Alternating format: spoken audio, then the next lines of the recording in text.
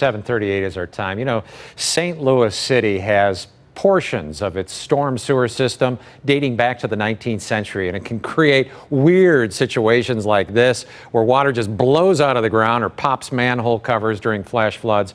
Fox News' Andy Banker shows you how this video is making a big difference now.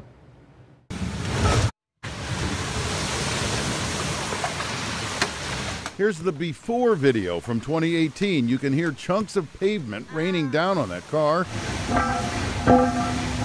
Here's the after video from the same spot last year. Manhole covers pop up and down, releasing air and water pressure. Basically letting the sewers breathe is what we're doing. The covers are on hinges and too heavy to lift without tools. Barriers prevent people from parking over them at 9th and Rutger, just south of downtown.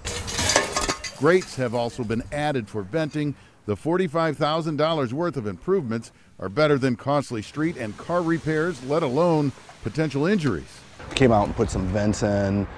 We installed some new hinged manhole covers. So actually, when with the air pressure and all that water, when it lifts, it pushes that the manhole cover up slightly and lets the air out and lets the pressure go out, and then the water can subside and go where it needs to go. And there are at least 5 or 6 other places in the city where they are seeing what they call this geyser phenomenon. And the lessons learned here should help fix the problems everywhere else.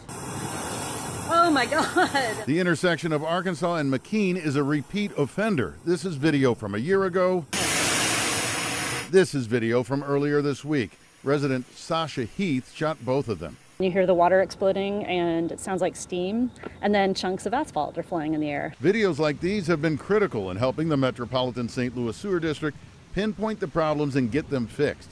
Much of the newer stormwater and sewage system feeds into centuries-old brick portions, and this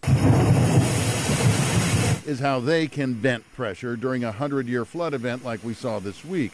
A longtime MSD worker says prior to people capturing these geysers with their cell phones, they may have been dismissed as urban legend. They're also critical in coming up with solutions.